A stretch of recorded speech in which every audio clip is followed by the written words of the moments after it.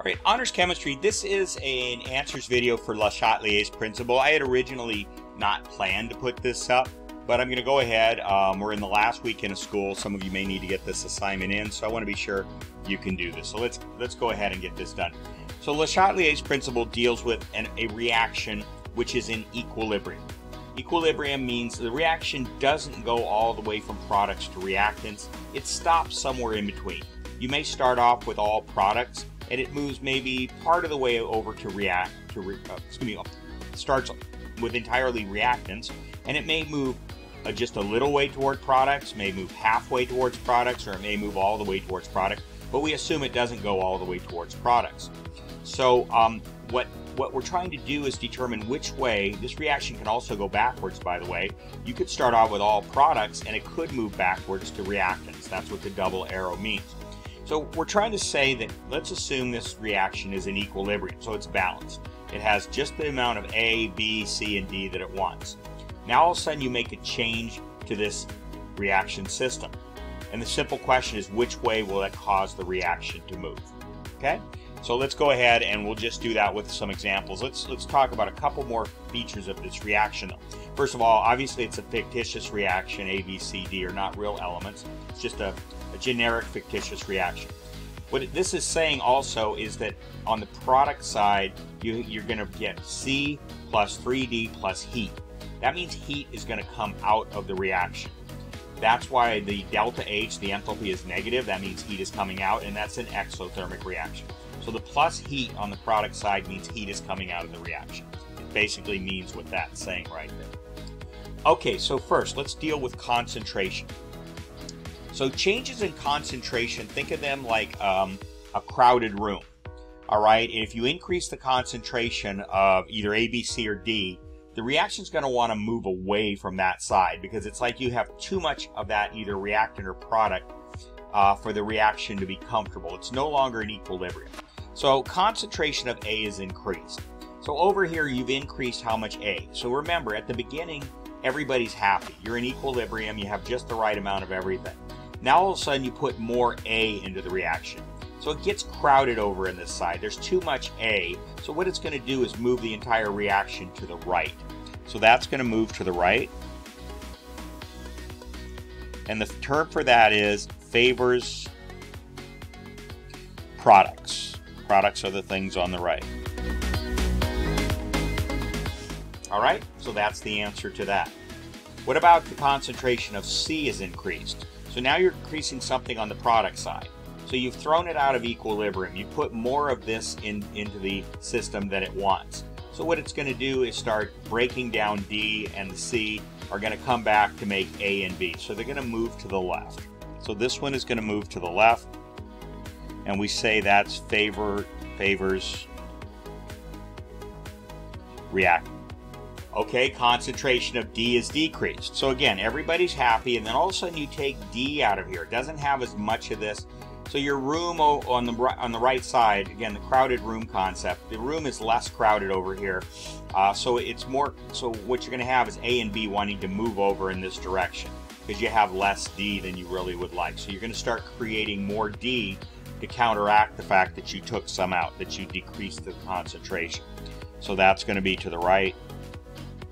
Okay, so that's how concentrations work. They're pretty easy. If you increase the concentration on a particular side, the reaction is going to move away from that side. If you decrease the concentration on a particular side, the reaction is going to want to fill in. It's like filling in a hole. It's going to want to fill in and get that concentration back up again. Okay, temperature. Temperature is increasing in the reaction. Okay, so here's the way I think of it is this reaction wants heat to come out. That's what this is saying. Heat is going to come out of this reaction. If you increase the temperature, you make it harder for heat to get out. This is kind of my reasoning for this. It's harder for heat to get out. If you're in a very hot room, and so the temperature is very high, it's hard and you turn on a heater that's right next to you, you don't even feel the heater because the room is already really hot. Let's say the room's already 100 degrees. You're not going to feel the heat coming out of the heater because the room's already hot. And it's going to be hard for the heat to get out of the heater into the room. Remember what heat is. It's a flow of energy between a higher temperature and a lower temperature. If the temperature of the room is almost as high as the temperature of the heater, it's going to be very hard for the heat to get out of the heater. So if you turn up the temperature here, it's going to be hard for this heat to get out of the reaction. And therefore, it's not going to favor, the way you think of it, it's not going to favor products. It's going to be hard to make heat. Therefore, the reaction is going to get pushed backwards. Okay, so that's going to be to the left. So just think about that. Maybe you come up with your own kind of how you reason that out, but that's going to be favoring reaction. Okay, the room is already hot, so heat is not going to be able to get out and escape into the room. Therefore, the reaction's not going to move to the right. It's going to move back to the left. It's got to move one way or the other, we're going to say. Okay, temperature is decreased. Now you're in a really cold room and you turn on a heater. You're really going to feel that heat right away if you're sitting next to it, because the room is cold and the heat coming out of the heater, bam, it hits you, almost kind of like a wave. It hits you. And so that means the heat is going to come out very easily. In other words, you have a high temperature difference between the heater and the room. There's a big temperature difference between them, so the heat's going to come out into the room very easily. Similarly here, if you lower the temperature of the reaction, it's going to be easier for the heat to escape. So that's going to be to the right, and that's how you do that, okay? Okay, let's go on to number 2. So you have a reaction. 2NO2 produces N2O2. Now that is an error. There's a typo there. It doesn't really affect the nature of the question, but we should have it corrected. It's got to be N2O4 to make that balance. If you check that out, now it's a balanced equation, okay? It doesn't affect the questions down below, but we should do it right. Okay, we are going to say it's exothermic reaction, so I could have written plus heat here. So let's go ahead and do that. If it's exothermic, then heat has to come out on the product side. Okay, so let's go ahead and do the same types of questions. Concentration of N2O4, again, we're going to correct that, is increased.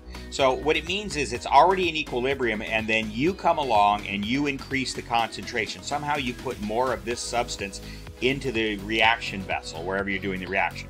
So it was in equilibrium, and then you stuffed a bunch more of this. So it's the crowded room idea. The room on this side is too crowded now for the equilibrium, so it now wants to move back to the left. And I'm just going to write left, right, left, right, but you now know what favor product, favor reactant mean. That would be favoring reactants. Okay, concentration of N2O4, again, let's change that, is decreased. So now the room on this side is less crowded. You've taken some of this out. So to get back to equilibrium, the reaction wants to move to the right. It wants to create more of this to compensate for the fact that you took some out. So that's to the right. Okay, concentration of NO2 is increased. Again, crowded room. You've made this side more crowded by increasing the concentration of this, so it's going to move to the right. Okay, concentration of NO2 is decreased. Again, you made this room less crowded. You pulled some of this out. So to go back into balance, this is going to want to decompose and make more of this. So that's going to move to the left. Okay, temperature is increased. So again, heat wants to come out. But if you make the temperature of the reaction vessel hotter, it's harder for heat to come out. So it's not going to want to move to the right. It's going to want to move back to the left. Here's another way you could think of that I didn't mention up above. You could turn this reaction around. You could write it like this.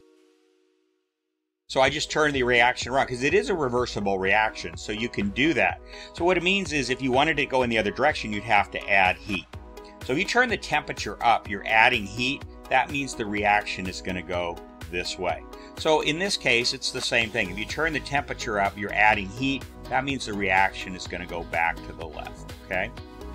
Temperature's decreased, just the opposite. It's going to go to the right. It's easier for the heat to get out in a cold room than in a warm room. Now pressure. Okay, pressure, this is one that's interesting. Let's look at PV equals nRT. Okay? Now let's say temperature is constant here. R is always constant. And let's say we're in a constant volume container. So the only thing that can change is P and number of moles. So if you increase the pressure, you're going to increase the number of moles. But remember, by doing that, it was already in equilibrium. It was already happy.